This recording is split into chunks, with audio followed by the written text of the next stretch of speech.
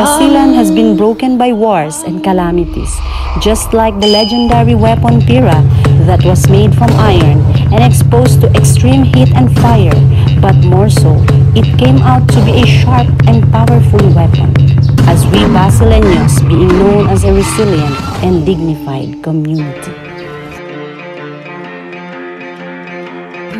Assalamualaikum. Hello Basilan, hello Philippines, and hello world. Welcome to 48th Tennun Pakaradjaan 2022. Basilan has reached another year of success and prosperity. This celebration aims to highlight the life and remarkable achievements of the Basileños then and now in all aspects.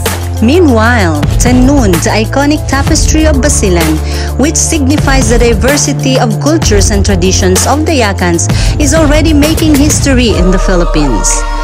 As an honor to the late master weaver Apuh Ambalang, may Allah grant her Jannah, we owe this recognition to her.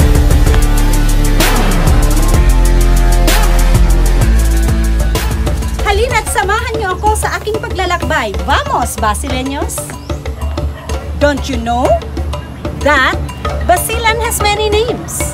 Tagime, Uleyan, Matangal, Pugulangan, Umustambon, and Basibalan.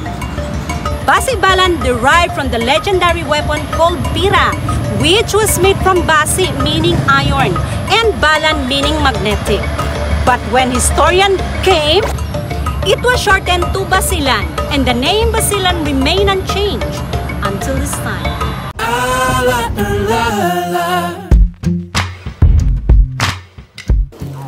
The late President Benigno Aquino led the inauguration of the Basilan Circumferential Road.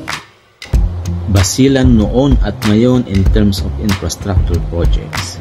Well, before, if you want to roam around Basilan, it will take you at least 1 day in order to reach to where you started. Whereas ngayon, it will only take you at most is 4 hours. Maiikot mo na po ang buong Basilan. The 1.83 billion project does not only connect all the towns of Basilan, but also reduce the travel time from 5 hours to only 2 hours, that it would make easy for the farmers to transport their products to the market.